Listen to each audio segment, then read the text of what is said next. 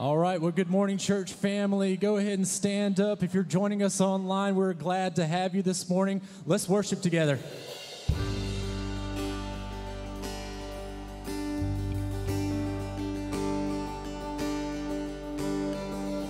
Who am I that the highest King would welcome me? I was lost, but He brought me in on His love for me. Oh, His love for me. Who the Son sets free, oh, is free indeed. I'm a child of God, yes I am. Free at last, He has ransomed me, His grace runs deep.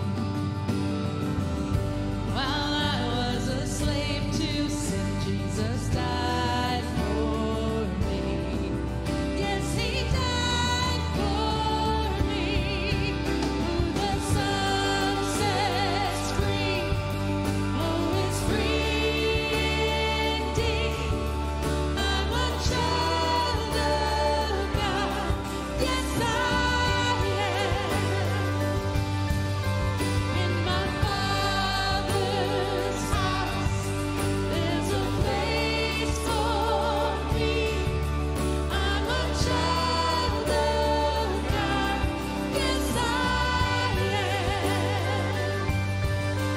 I'm chosen, I'm forsaken. I am who you say I am. You are for me, not against me. I am who you say I am. I am chosen, not forsaken. I am who you say I am. You are for me, not against me. I am who you say I am.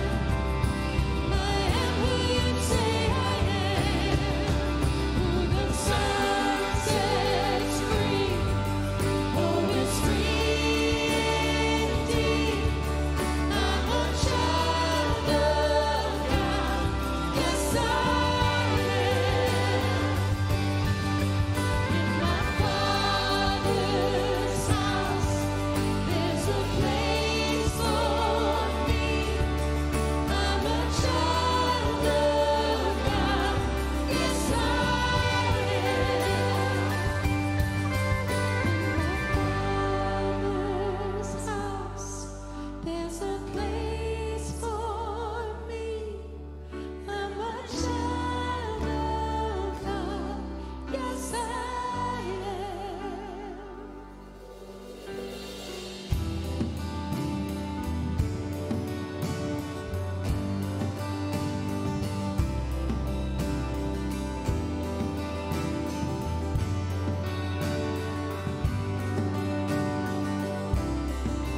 I am chosen, not forsaken.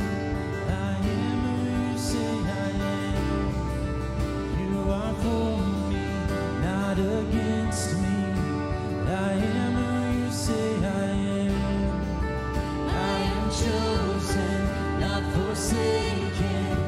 I am who you say I am.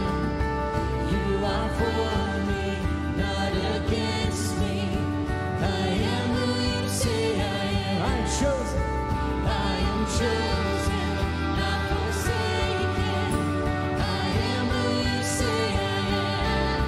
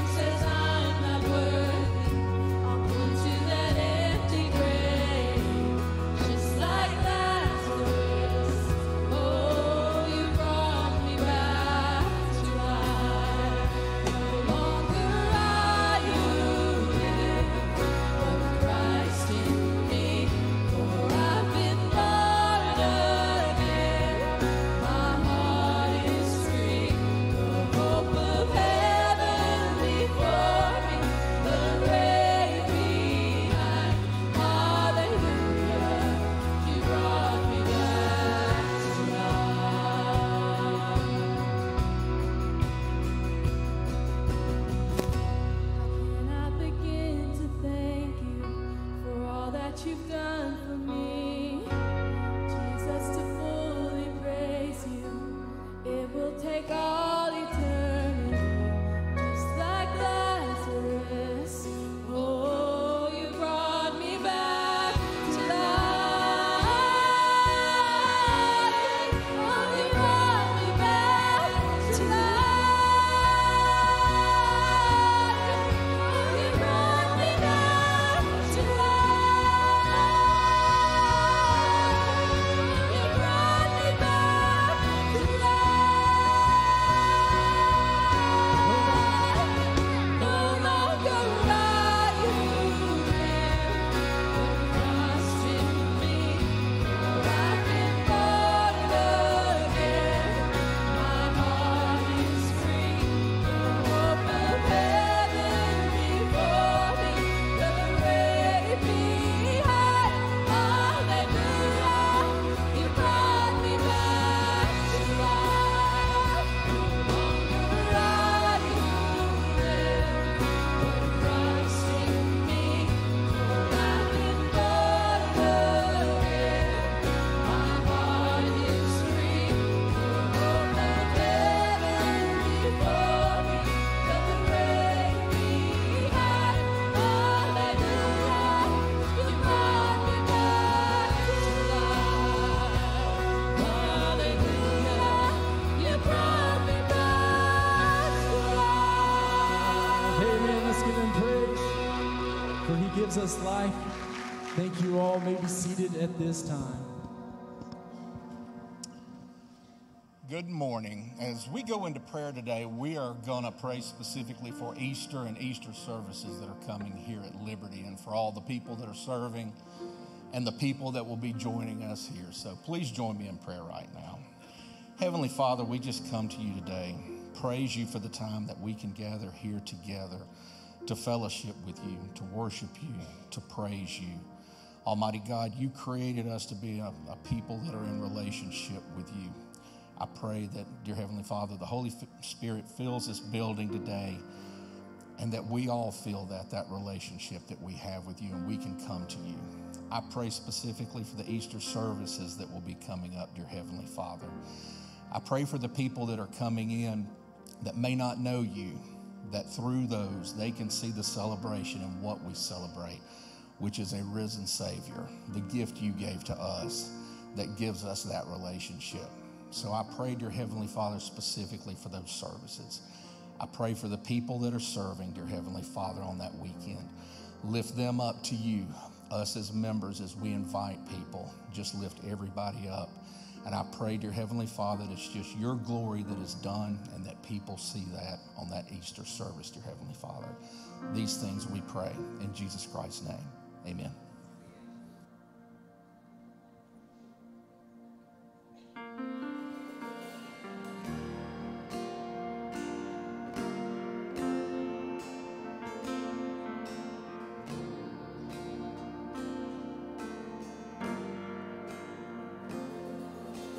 Thousand generations falling down in worship to sing the song of ages to the Lamb.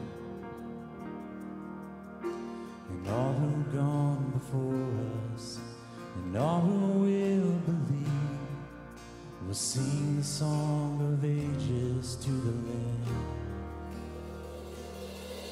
Your name is the highest, your name is the greatest, your name, it stands above them all. And all thrones and dominions, all powers and positions, your name, it stands above them all. And the angels cry, and holy, all creation cries, and holy, you are lifted high, and holy forever.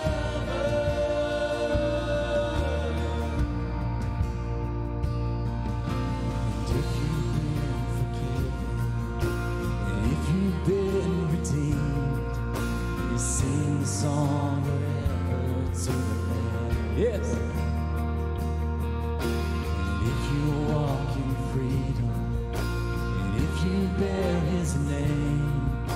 We'll sing the song forever to the Lamb. We'll sing the song forever and amen. And the angels cry, and holy, all creation cries, and holy,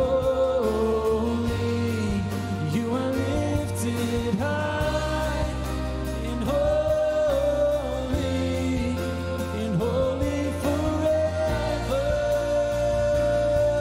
Hear your people sing, and holy to the King of Kings, and holy you will always be, and holy forever.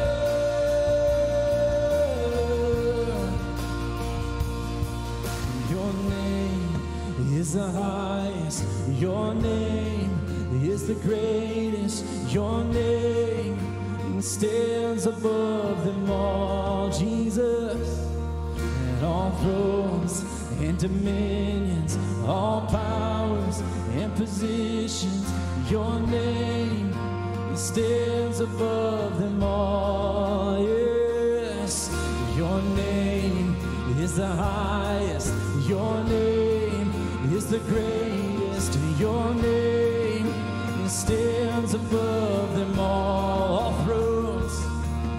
All thrones and dominions, all powers and positions, your name stands above them all. And the angels cry, and holy, all creation cries, and holy, you are lifted high, and holy forever.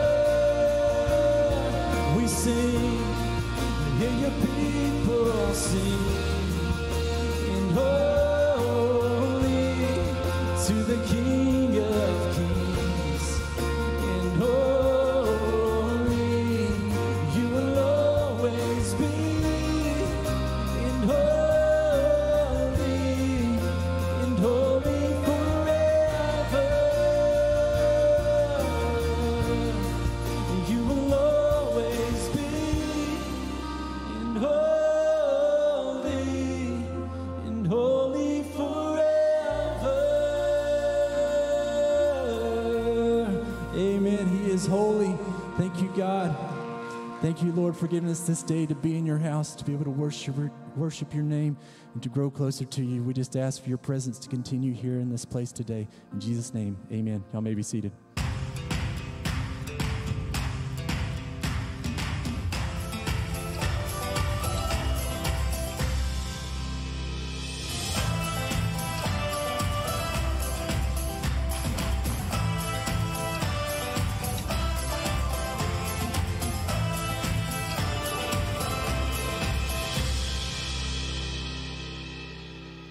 Well, good morning. I'm glad to see you this morning. If you would, go ahead and open your Bibles to Psalm 70. Psalm 70. And as you do that, let me welcome those of you who are visiting with us this morning. My name is Kyle Valaer, and I serve as one of the pastors on staff here. And if you are joining us this morning, whether here in person or in the East venue or online, we want to just welcome you and say that we're glad to be here with you. Glad to be opening God's Word with you this morning. I want to begin by just thanking all of you who helped out at opening day yesterday here in our community. So over at the ball fields on Highway 11, all of the rec baseball and softball teams had their opening day, and there were hundreds of families out there, and so many of you prayed, so many of you came out to help and serve with We put on a family area with inflatables. We had giveaways for the players and coaches. And we handed out, our goal was 500 plus invites, personal invites to Liberty and our Easter services. We raced past that goal. And yes, absolutely. And that is a tribute to God answering your prayers and working through you. So thank you. Thank you all for being a part of that. It was a wonderful, wonderful event. So today, we are wrapping up our series called Pray, in which we've been seeking to grow as men and women of prayer. And we've used the different types of prayers that we find in the Bible to guide our understanding of prayer. How we should pray, whether it's prayers of adoration or confession or lament, thanksgiving, or the type of prayer that we're going to cover this morning, prayers of supplication, prayers that involve asking God for something. But before we get into the text and how we should be asking the Lord for things, I want to reiterate why we're doing this series. And I want you to hear me on this. The goal of this series has not been to leave you feeling guilty because you don't pray as much as you think you should, or as often, or as long as you think you should, or in the way that you think you should. If, as we heard last week, God is pained with our half-hearted worship, then certainly He's pained by our guilt-induced praying. Remember, one of our values is transform, not conform, meaning that we're after more than just behavior modification, just gritting our teeth and trying harder. If at the end of this series, all we've done is guilt you into praying more, then let me speak on behalf of Tim and Brian and myself. Let me speak for myself here, just to you plainly. If that's the case, then we have failed to teach what the Bible teaches about prayer. Your Father in heaven doesn't want to hear from you because that's what Christians ought to do, to talk to Him. Your Heavenly Father wants to hear from you because He's your Heavenly Father. That's why Jesus can say, don't worry about using big, fancy words in your prayers because you don't have to impress God. You don't have to get Him to bend His ear to you. He knows what you need already, and yet He still wants to hear from you. Why? Because you're His child, and He loves you, and He values His relationship with you, and He knows that He has created you and saved you for greater joy and satisfaction than you could ever imagine. But He also knows that you can never experience that joy and satisfaction apart from Him, because they're found in Him. And so what Tim and Brian and I have sought to do in this series is to show you that in the Bible, the imagery of God calling you to prayer is not a disappointed finger shaking at you. That's not the imagery of God calling you to prayer. It's a heartfelt invitation to you. Come, you who are weary and heavy laden. Come, you who are hungry and thirsty. Come, you who are sorrowful or broken. Come, you who are confused or angry. Come, you who are guilty or messed up. Come, you who are thankful beyond anything and you just want to tell somebody thank you.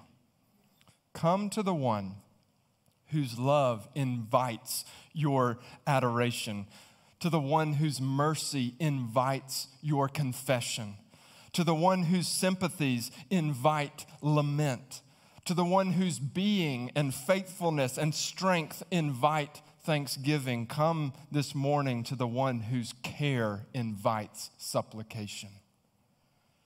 That's what we've wanted for you in this series, to be drawn in by God so that you have a real desire to spend more time with God.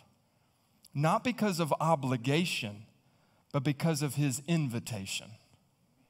We get to be a prayerful people because we are an invited people. And this morning, we're going to see that we're invited to ask God for things. And so, with that in mind, if you have your place in Psalm 70 and you're able to stand, let me invite you to do so for the reading of God's word. Psalm 70, David writes this: "Make haste, O God, to deliver me. O Lord, make haste to help me.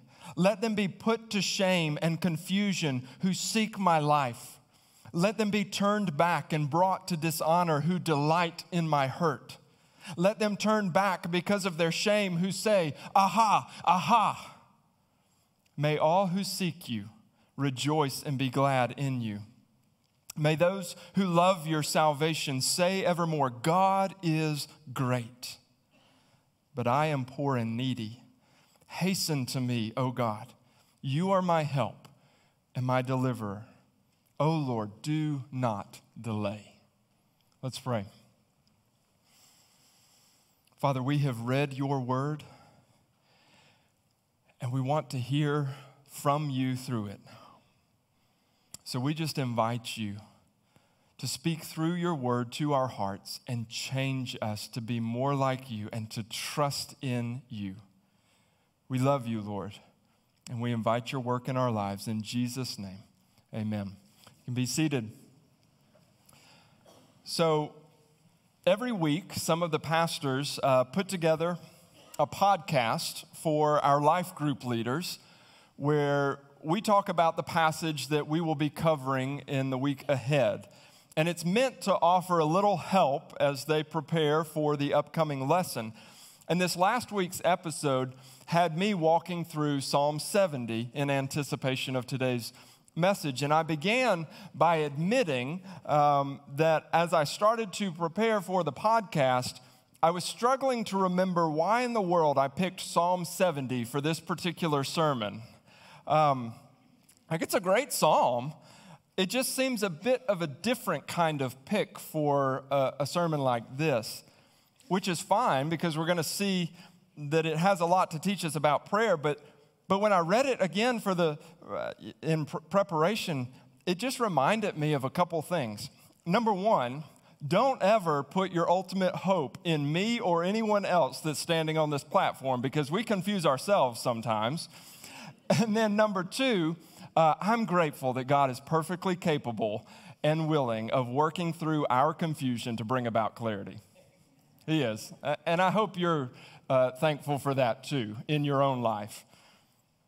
What we're going to see this morning is that Psalm 70 is actually a very straightforward prayer of supplication by David in the midst of a very difficult and urgent situation.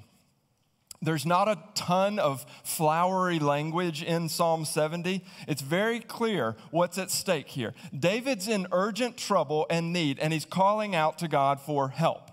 And at its basic level, that's exactly what prayers of supplication are, simply asking God for something.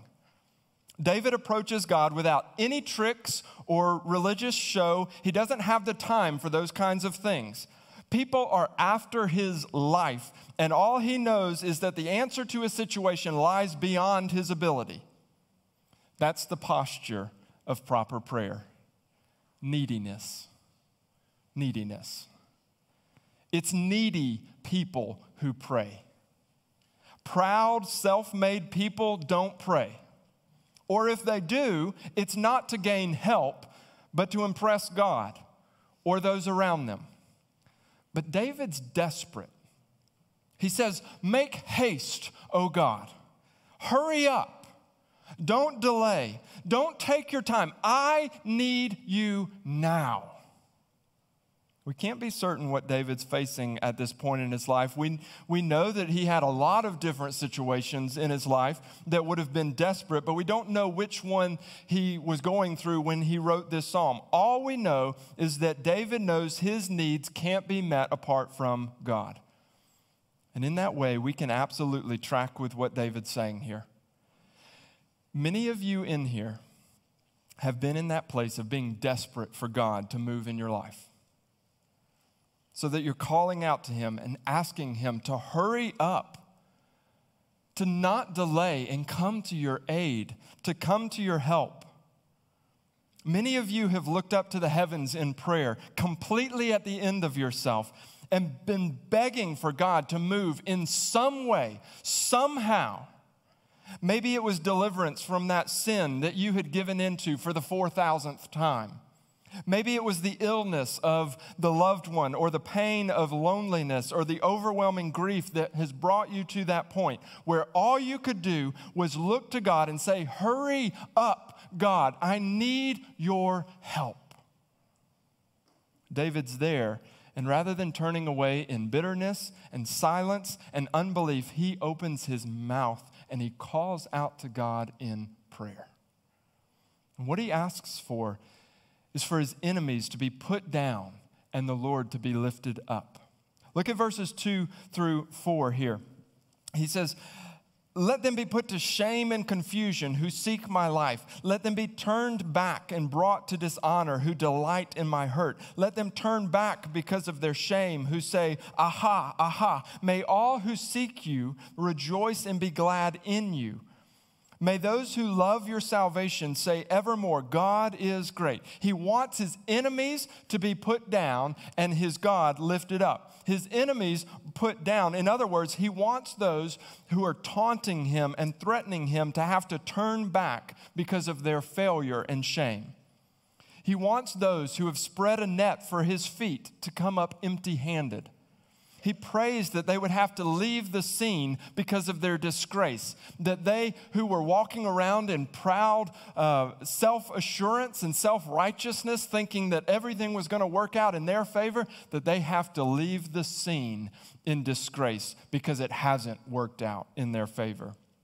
They are seeking his life, and they find joy and satisfaction at the thought of David falling because of their plans. But David wants all of the shame and the humiliation that they're seeking for him to be turned back on them. Because these are not just personal enemies of God or of David. Remember, David is God's chosen king. He's the one that God has promised to bless and to bless Israel through. And it's David's family line that God has promised to uphold and to one day bring from it one who would reign forevermore. And so, far from being a personal dispute that David is in, these people have firmly set themselves against God. That's why David's next words in the psalm are all about the Lord's praise, because true prayers of supplication ultimately seek God's glory. Ultimately, at their highest aim is God's glory. David's concerned that God's people would be able to do two things: to have great joy in the Lord and to make much of the Lord.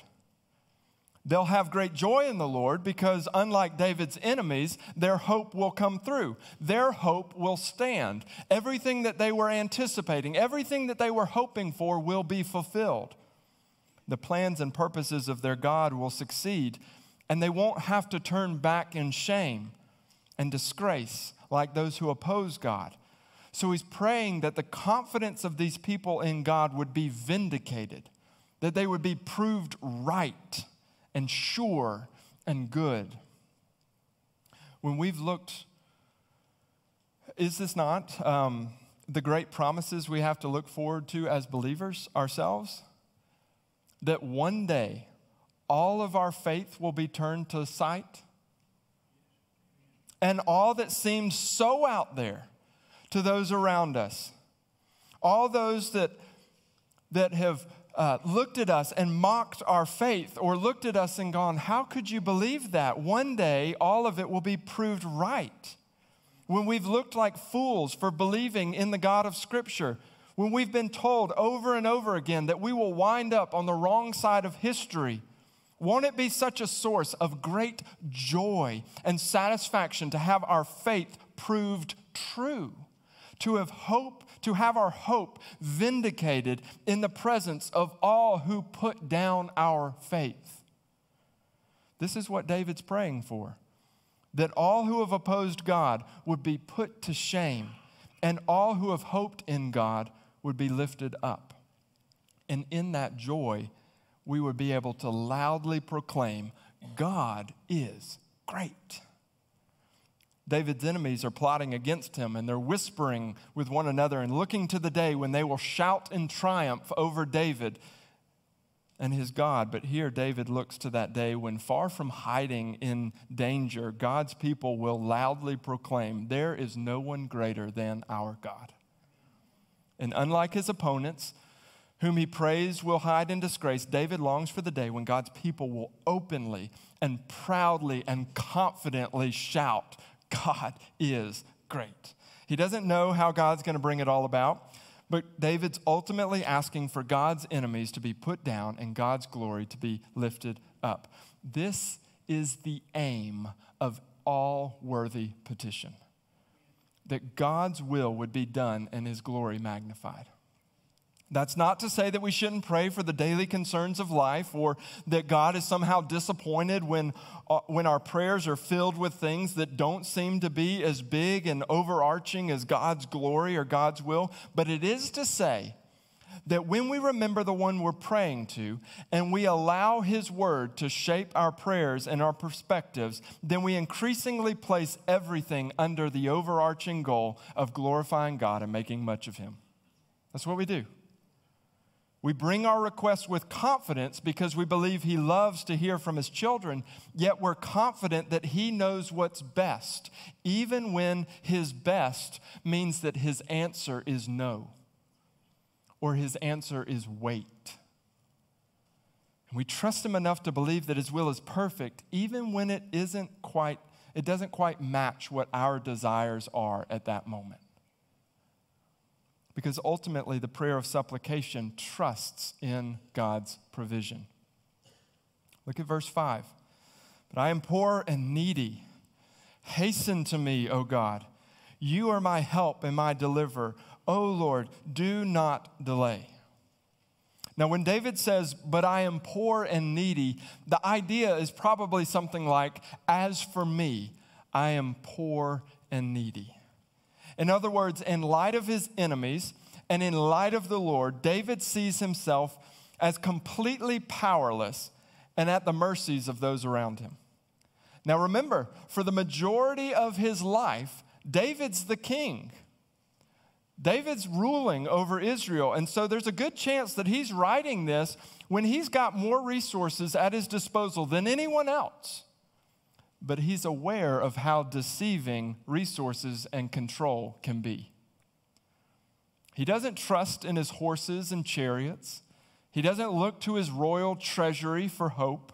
He knows that all the political alliances and all the maneuverings that he's done over the years, that those things won't stand forever.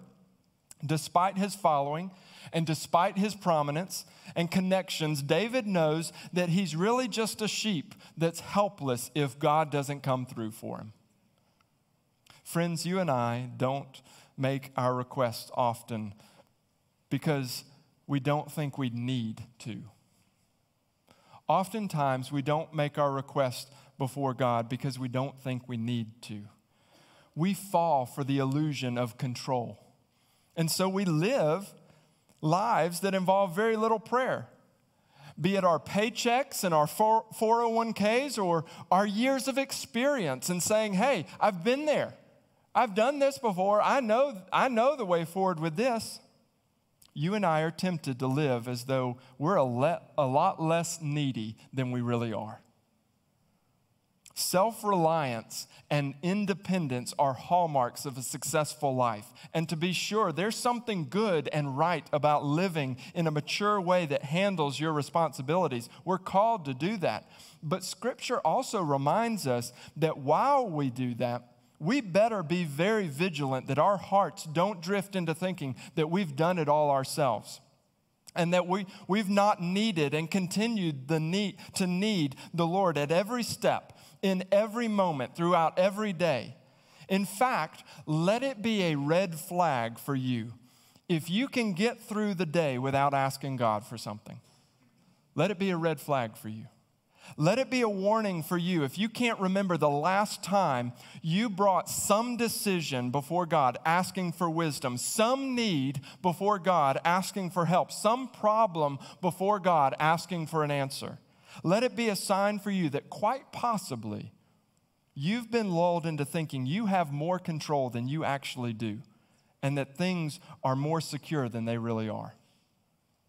We pray to God not only because we know who we are, but also because we know who He is. At the beginning of the psalm, David pleaded with the Lord to deliver him and to help him. And here in verse 5, he calls God my help and my deliverer. It matters for your prayer life who you believe God is. When you know the Lord is powerful and willing and loving, you pray differently than if you think He is weak, unwilling, and cold. The illusion of control isn't the only reason people don't pray. There's another reason: wrong thoughts about God. You see, right thinking about God leads to more persistent praying to God. David knows that God's the source of his help and deliverance. He knows the scriptures, and he's seen the Lord come through time and time again in his own life. And so he prays once more, confident that God not only hears his prayers, but also confident that God will move on his behalf again. Brother or sister, who is the God you are praying to? Is He the God of the Bible? Or is He some old man in the sky caricature that you've bought into? Is He your good father and shepherd who can and does provide for your every need? Or is He some weak, passive, distant deity that is too busy for you? Is He the one who welcomes back the struggling sinner with mercies that are new every morning? Or is He the stern, hard-to-please, angry God who only looks at you with disappointment? Man or woman, who is your God? David knew the true God, and he knew God's salvation, and so he prayed urgently and often. And the question is the same true about you? God invites us to make our request known to Him, and over the course of Psalm 70, we've seen a believer do that with boldness and urgency. And despite my own ignorance about my choice of Psalm 70, I hope you can now see that it actually has a lot to offer. But I think that there are also three very general principles for prayer that we can draw from it as well. And the first is this: short and to-the-point prayers are okay. Short and to-the-point prayers are perfectly fine. Psalm 70 isn't a long prayer by any means. It's just 5 verses, right? But it reminds us that word count doesn't matter when it comes to prayer. What God desires from us is not measured by time, but by surrender. If in prayer your heart calls out to Him for 5 minutes, 30 minutes, or 3 hours, it's not the time frame that pleases the Lord. It's the fact that it's your heart calling out to Him. Remember, Jesus said as much in the Sermon on the Mount. He said we shouldn't think that we'll be heard for our many words. Instead, we should know that our Father in heaven knows what we need, and we don't have to impress Him with our verbal ability.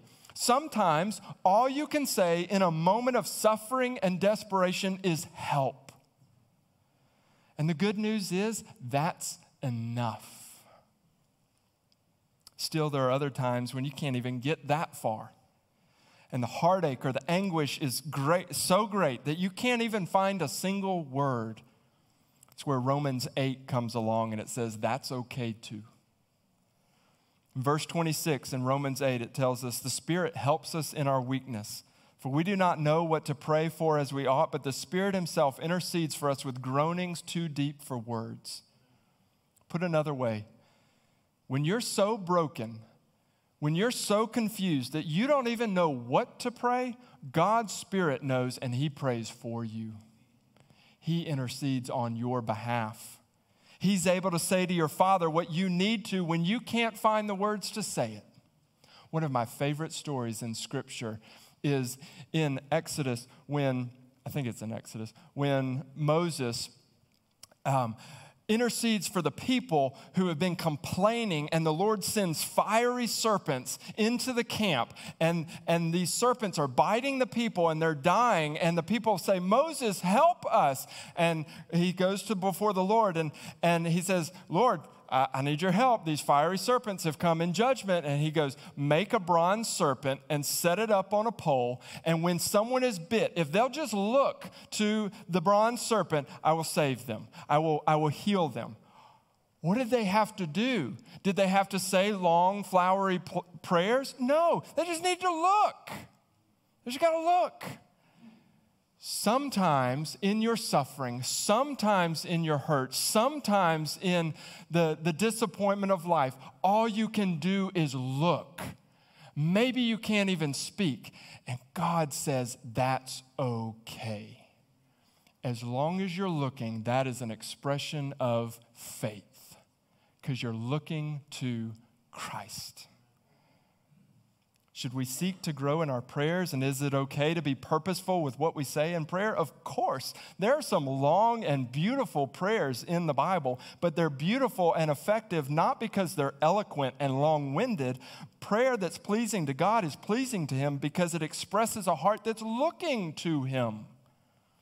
And whether such faith speaks long prayers or short prayers or heart prayers that you can't even put into words, what matters is that it's done in faith. Second, so short and to the point prayers are okay. Second, using scripture in your prayers is helpful. Psalm 70 is actually one of the very few places in the Psalms where David repeats himself. You see, Psalm 70 is actually just David using a small portion of an earlier psalm that he had written, Psalm 40. And he's reusing it again in his new situation. He's doing what we've been talking about throughout this entire series, allowing Scripture to give words to prayer. Now, of course, by the Holy Spirit, he's also writing Scripture as he's doing this, and we don't do that. But I do find it very helpful to know that David, like King David himself, relied on God's word in his prayer life. By using the Bible, we learn not only the types of things to pray for, but also how to make our petitions known. Sometimes, in the urgency and depths of emotions that we experience, we struggle to come up with how to express ourselves. But as I've said at other times, in the Bible, it's almost as if God is saying, hey, here are some words you can use. Here are some words that can describe what you're going through. Not in the sense that biblical prayer only uses biblical language, but that Scripture really is an aid to our prayer life. And David shows that in Psalm 70. Life's pressing in on him. His enemies are at his door. He doesn't have time or the strength to offer anything new up to God. So he reaches back into the treasury of God's word and he finds the prayer that he needs to pray. You and I can do the same thing. If you're new to prayer or you're struggling with growing in your prayer life, do what David did. Take up God's word and let it lead you by the hand to deeper and more meaningful prayer. Just think, in the Bible, the Lord is speaking to you, but he's also training you to speak to him. So perhaps this week, try praying with your Bible open. Try praying with your Bible open before you and see if you don't find yourself interacting with Scripture and with God in a way that's different than your normal practice. I'd encourage you to do that. And then third, remembering is the key to right praying.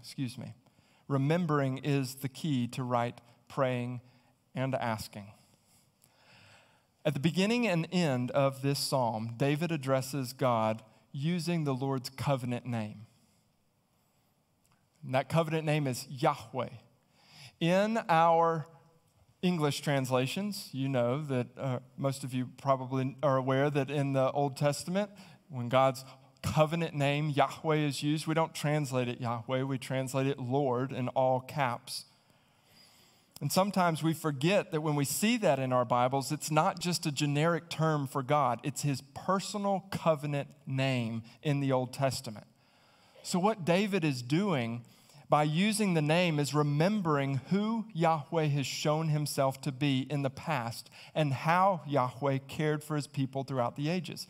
David's not praying to some general deity who may or may not exist. He's praying to Yahweh, the one who created all things, the one who parted the Red Sea, the one who defeated Israel's enemies, and the one who set David on the throne.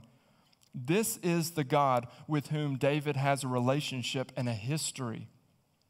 David knew Yahweh.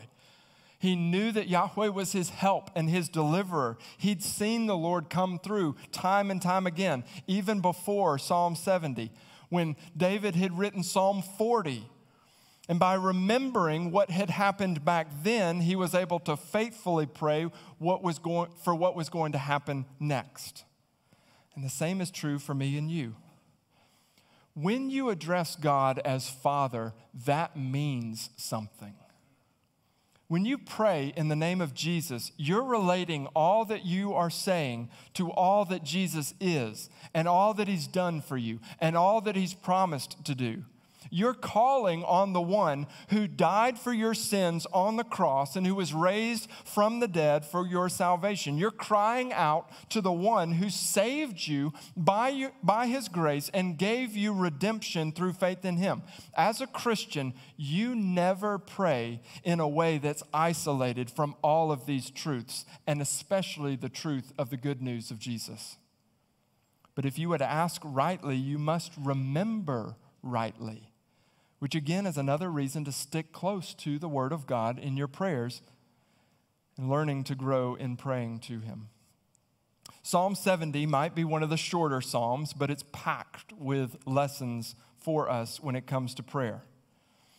As God's children, we have the privilege of asking God for what we need as we seek the Lord and trust in his provision. We don't have to pray long.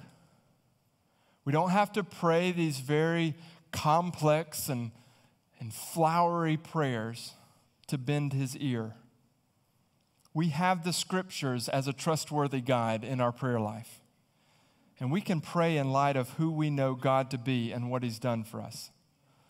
Psalm 70 shows us that whether we're in the middle of one of the storms of life or just the mundane routines of life, we can trust the Lord enough to call out to him and ask things of him. We can believe that he'll answer us in the perfect way and in the perfect time. So as we bring this series to an end, let me encourage you to put these things into practice. Think back through the things that we've covered in this series. Remember how worthy and good God is, and then adore him for it. Remember how great his mercies are, and brother or sister, run to him in confession. Remember how sympathetic he is, and let yourself cry out to him in lament. Remember how kind and mighty he's been on your behalf and give him thanks. Remember how near he is and call out to him for help. This morning, we've seen that God intends for you to ask things of him. And again, it's not the mark of maturity to believe that you don't need the Lord as much as you need to. It's quite the opposite. Your God has not brought you this far along hoping that you'll finally take your life into your own hands. He's created you to need him. And he knows that you need him. The question is, do you know that you need him? In terms of salvation, have you shown that you need him by surrendering to Jesus and trusting in him for the forgiveness of your sins? But in terms of your walk with Jesus, does your prayer life testify to the fact that you know you need him? As I said earlier, you're probably not facing the same type of situation that David was facing when he wrote this psalm. But you don't have to be facing the exact same thing to know that this life involves a lot more than you can handle on your own. For some of you, life has driven you to be a man or woman of prayer, and for that, I am grateful. And I want to encourage you to keep seeing your need for Jesus and keep calling out to him. Keep doing that. Some of you are amazing men and women of prayer, and we, the rest of us, are learning from you. Keep going. Don't think that you grow into independence. Keep needing him more and more and seeing that need clearer and clearer. For others of you this morning, life has beat you down. And the burdens of your responsibilities, or the struggles of your relationships, or the uncertainties of your next moves, these things are weighing on you. Let me urge you to keep close to the Lord in prayer. Don't fall for the trap of thinking the way out of all of that is trying to get everything in control, trying to handle it all so that everything's in its proper place. It's not going to lead anywhere good for you. Surround yourself with people who can pray with you and for you. God is your help. Jesus is your deliverer. He hears your prayers, and he will come to your aid in the perfect way, in the perfect time, with perfect love. Don't give up asking. Keep praying and trust him enough to be the man or woman of prayer that God intends for you to be. Let's pray. Father, we are grateful this morning that you are a God who invites us to ask things of you. So this morning we pause in this moment and we do ask. We ask that you would meet us in our needs. Every single person in this room or in the East venue or online, you know what they need. You know the specific situations that they are in. You know the particular burdens that are weighing on their hearts. God, I pray, we pray, not only for ourselves, but for those around us. We pray that you would meet them where they are. God, you would be their strength. You would be their wisdom. You would be their hope. You would be their confidence and joy. Lord, help them to trust in you enough to stop trying to do it on their own. But Lord, to surrender to you, whether that's for salvation or just for faithfulness in the hardship of walking this road of life. God, we're grateful that you are our Father. And that you're not some distant God who is uninterested in our lives.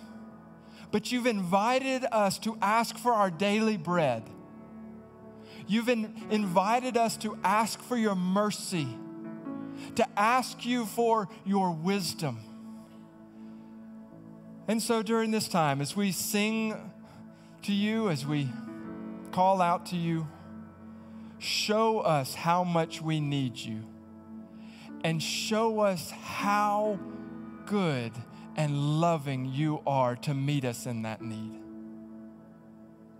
May your name, Jesus, be lifted high as we look to you and we ask you for things. In Jesus' name, amen.